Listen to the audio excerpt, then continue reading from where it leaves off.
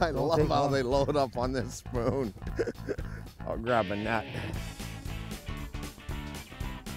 Oh yeah.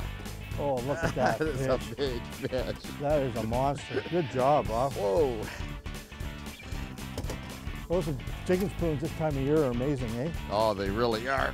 This is a 3/4 ounce Johnson Sprinter spoon, gold. And your wife, Sue, she likes spoon fishing, doesn't she? Oh yeah, that's her favorite way to get them. Look at the size of that monster. Wow. I wonder how big that fish is. Oops, I lost mine. Oh, you have one on? Oh yeah, I lost him just as... That fish there, so I don't know, 4.5, 4 3/4 pounds. Pretty good. Well, get this baby back in the water. All right, very nice. Coming up. On this episode, Bob hooks up with fishing friend Mike Watson for some end-of-season deep-water smallmouth bass on Lake Erie. It's a cold November day, but the action is hot as Bob and Mike spoon up some big ones. Once again, Erie shows why it's a world-class bass fishery. Bob also visits with Phil Reed at Birch Island Resort in Menaki, Ontario, to learn about this unique island retreat. Wow. Bump, bump, bump. Here we go, boys. That is awesome. Look at that magnificent fish. Way down there. Isn't that sweet? Look at the size of that fish. There he is again. The color is incredible. Yeah, that's a nice one. The Real Fishing Show with Bob Izumi. All right. That is a big rainbow trout, Chris. Double headers. Whoa! Nice jump. Yeah. All right. Man, that is so cool. Another one, there we go. All right. Look at that chunk. Real Fishing is sponsored by Mercury, #1 on the water, and Tim Hortons. On the Real Fishing Show, we make catching fish like this a possibility. Oh, there we go. Got him? Yeah. Nice. All righty. Oh, nice. He's not that big, but it's still... Oh, it's a nice fish. Oh yeah. I mean, anytime you can get Here, out in you the want a net? last 2 days of... Oh no, I'm good. Yeah, we're talking about the end of November. And I'm here with my buddy Mike Watson. Mike and Sue Watson are a couple of the best sticks on the eastern basin of Lake Erie. Yeah, you gotta love to enjoy this, All man. right. Timing's everything when it comes to late season fishing, especially big water angling. The wind finally subsided on Lake Erie on this late November outing with Mike Watson. Since bass season was coming to an end the next day, it was the perfect window for us to give it one last go.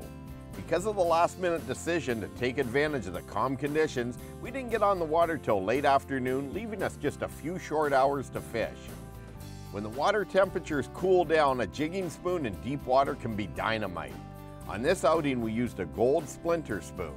This 2¼ inch flat profile metal spoon is a fish catching machine. The key to catching these bass was to use a very subtle lift and drop technique, working the spoon no more than 6 inches off the bottom. Many of the fish were caught pretty well dead sticking or barely moving it. Oh, there we go. You gotta love it when the plan comes together. Is he a big one? A little No, guy? little guy.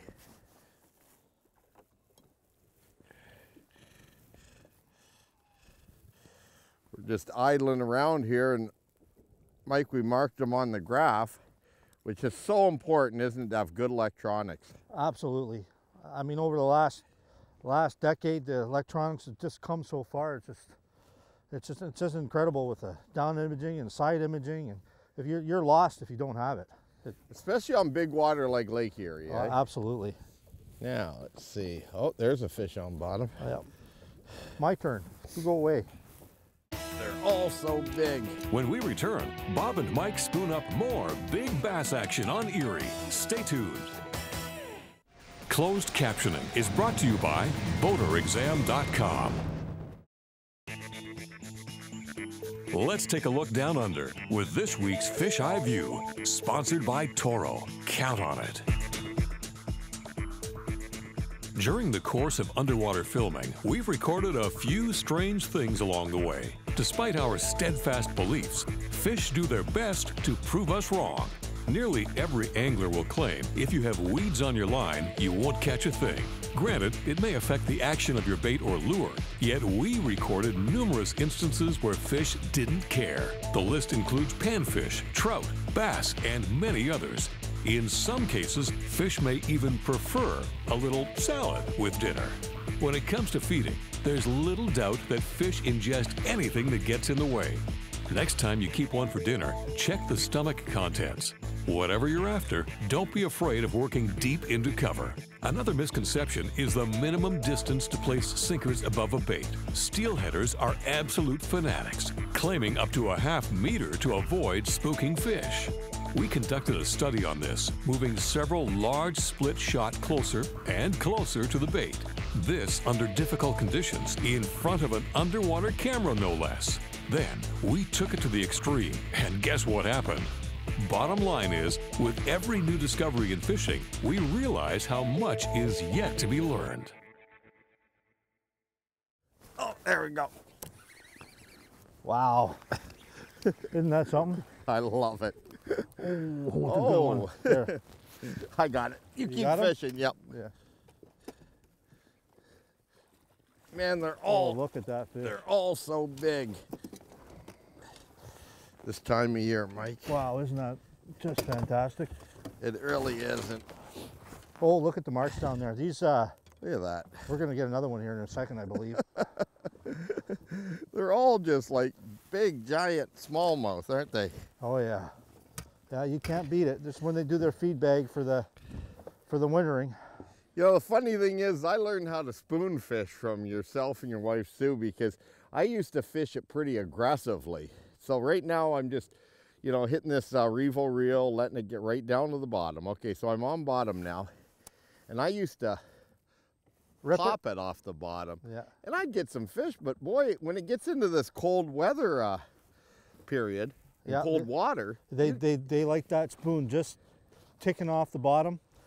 Oh, there was a little miss. yeah, I'm talking about just letting it down to the bottom and then lifting it up a couple of inches. Yeah, that's all you need to do. What do you call it? Spoon tickling? Or? Oh, there was another one. You got to be quick. Many lures can be adapted for multi-species, especially a spoon like the Johnson Splinter. The following week after I was on Erie with Mike Watson, I was fishing the mouth of the Niagara River on the Canadian side of Lake Ontario. It was December 2nd and I was with guide Frank DiMarcantonio. Frank had an idea to go for the Grand Slam of trout, rainbows, browns, and Lakers. We started out with the lake trout, and once again the spoon was on fire. Unlike the subtle approach Mike and I used for the smallmouth, a more aggressive jigging technique was really working to fire up these lake trout in the heavy current. Well, Frank, you were just literally still setting up, and I thought I'd lower down this Johnson Splinter spoon to see if they'll hit it, and you said try a spoon.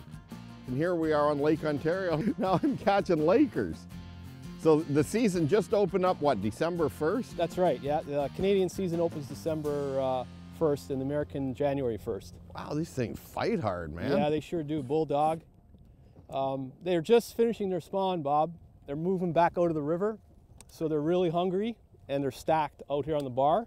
Man, I'm telling you, this thing just thumped it. And you never know, it could be a brown too, Bob. There's browns out here too. There's some really big browns. Yeah, it's a big Laker. So yeah, there's first part of your Grand Slam there, Bob. All right. So if you want, we can go. No, easy now. That was my first drop with a spoon. Just adjusting that drag. Oh yeah, there we are. Okay. Can't believe how hard these things fight. Death roll. Got him. All righty. That's a good one, eh? Very sweet. Look at that thing. Yeah, They are pretty fish. That's a good sized fish. That's so cool. You watch that graph, and as soon as it drops off, I'm trying to double up here. let's You see. need me to get the, Oh, wow. my goodness. Look at the size of that thing. Whoa, it's a wallower. That is a giant. Look at the size of that smallmouth. Oh, that's definitely 5+. Look at that thing. Wow. Very cool. Excellent. Good job, Bob. The old splinter spoon. Yeah. Look at that thing. I don't even want to weigh it because I know that it is in that range, you know? Absolutely. Look at that thing. Just a monster. Wow. Look at that. Nice brown slab. That was so cool, Mike. I looked on that graph and it just dropped into like 26, 27 feet of water. And bang. And there's a lot of fish down there. Just another day at the office for Bob, spoon fishing on Erie, and a trip to Birch Island Resort in Monackey, Ontario. This tip of the week is sponsored by Coleman, the outdoor company. Hey, I'm here with fishing guide Frank DiMarcantonio on the Niagara River, and Frank's been guiding for many, many years. And Frank, let's show the viewers something that you'll do with the GPS unit. This is a Lowrance sonar GPS. We've got the Navionics mapping on the left side and, of course, the sonar graph on the right side. Okay, so basically what I do is, on any new body of water, I'm going to map the area that I want to fish. And mostly it's going to give me reference points. So what I did here was there's a flat here. On the right side we've got 50, 60, 100 feet of water. And on the left side of those waypoints is a shelf. And I've marked the drop off. So now when we start making drifts, I know how close I can get to that drop off without going over the drop off, right? And wasting time, right? And then as you're fishing it and you're catching fish, then you're going to mark those spots because they could be gravel bars or a rock or something that's going to hold fish. And it just gives you a really good reference point, and it makes life a lot easier and fishing more efficient. So on the river here, you're basically just plotting out your drift so that you don't get on the outside, which is really deep on this particular area. And you can do this for any species of fish, can't you? Yeah, we do it on Erie, we do shoals, we do edges and stuff from hard to soft. Right? Well, by mapping it out and putting waypoints along in conjunction with the Navionics mapping and then looking on your graph, you've really got it covered, don't you? Yeah, it makes things a lot more efficient. Well, if you want to get out with Frank, Frank is a guide on Lake Erie and on the Niagara River, and it's niagarasportfishing.ca, right? Correct, right. All right. All right. Well, thanks a bunch, Frank. Appreciate it, man. Oh, no problem.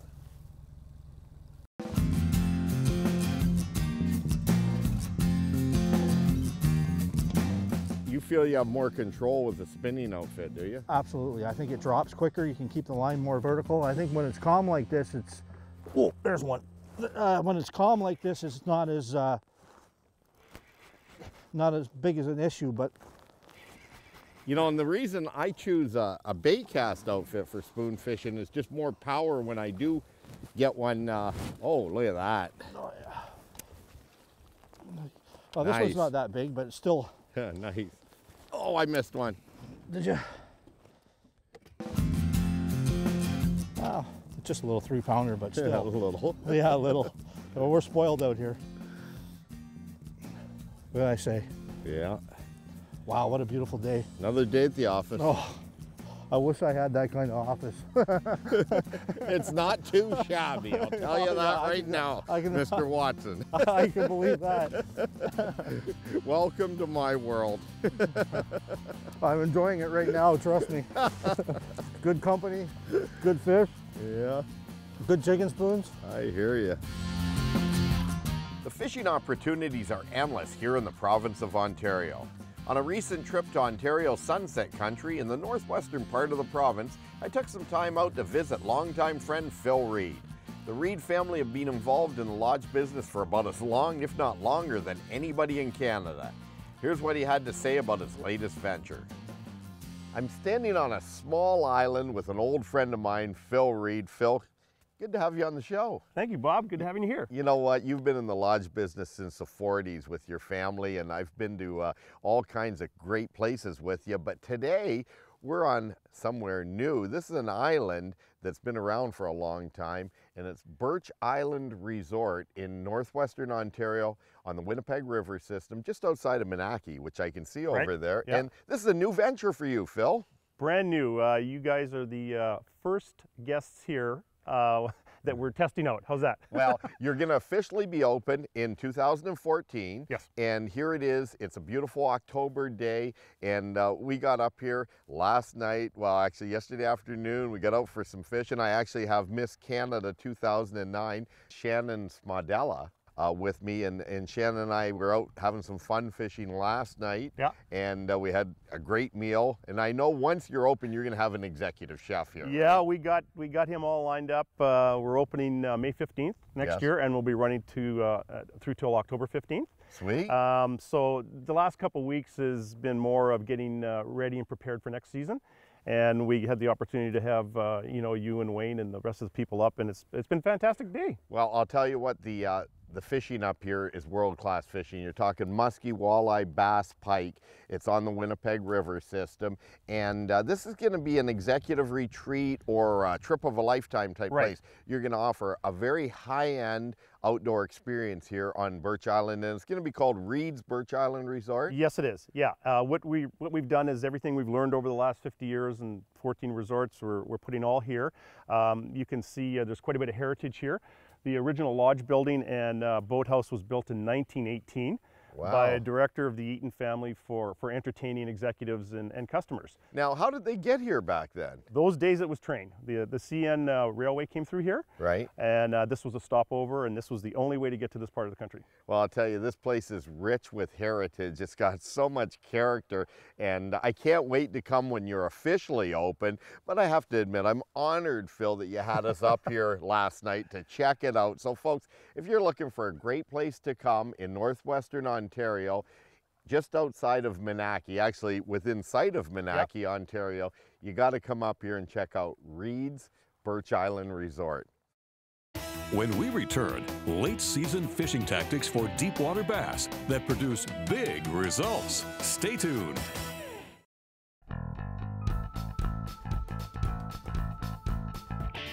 Oh, there's one. Nice. And how's he feel? Oh, it feels like a very big fish. Does it? Oh yeah. But I mean, they all do this time of year. It just, oh my that's goodness. a big fish. That's a big one. Oh, whoa. He's going around. I don't think he likes that spoon in his mouth. Oh, that's a good one. That's a big fish. It's funny, you know, this time of year, these jigging spoons, it's a great technique, but it seems to only work in that certain temperature range. We get that, 57 degrees down to about 42, 41 degrees, and then after that it kind of fizzles off for us. But too cold, it's not good, and too warm, it's no good. Yeah, when it gets water's warmer, obviously the drop shot is awesome. It's excellent way to go. But yeah. But this time of year, the jigging spoon, you can't beat it. When they're on the bite, man, there's no other technique better. Bob's onto one now. Look. You a big one? I don't know. He's under the boat. Oh, I guess I should be on the trolling motor. I think it is a big one. Oh, where is he? Oh, man. Oh, look at that. Oh, nice one. Gold Johnson spoon. I use so many bait cast outfits with my largemouth fishing, that I'm very comfortable using them for this technique. But I watch you, you've got a lot of control with that spinning outfit, don't you?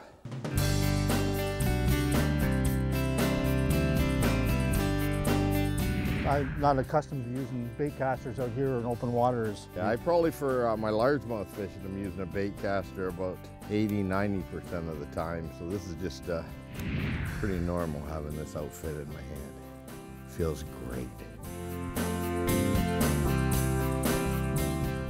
One of the things, Mike, you want something on the bottom like a break or maybe a change in the bottom contour or a little bit of bumpiness, right? Oh yeah, I always try to find them. Once you get to learn your electronics more, I'm not just talking about the GPS, and looking at the fish finder itself, once you get to learn an area and fish it more and learn your electronics more, you can tell when you're on a soft and a hard bottom, and those fish will actually use that as a roadway.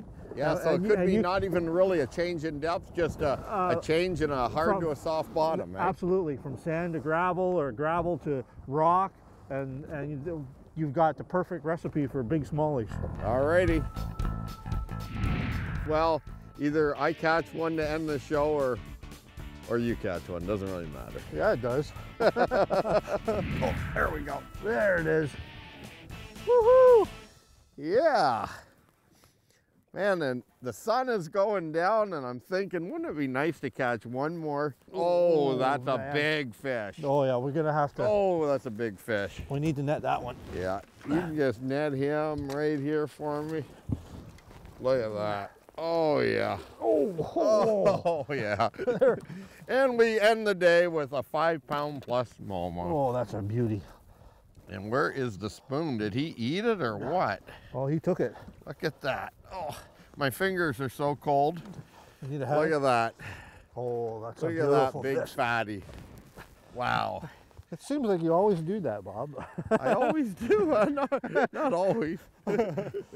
Closing the show, and it's an excellent fish, man. Oh, man, it's been Look caught at before. Has that. that got a Watson mark on it?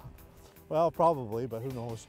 It's been caught before. Big, fat, Lake Erie, late season smallmouth. Mike, thanks a bunch, man. You're Great. awesome. I mean, you and Sue have showed me some excellent fishing out here over the years. And folks, what can I say? Late season Lake Erie smallmouth fishing on a jigging spoon. Wow, nice job, Bob. Tickling the jigging spoon. It's the Watson technique. Yeah, all right. This is a big fish. That is a fish of a lifetime. Well, that is just amazing. Look at that thing. Oh, yeah. Wow. Oh, man. Woo. That was too cool. Oh, man, what a fish. Look at that.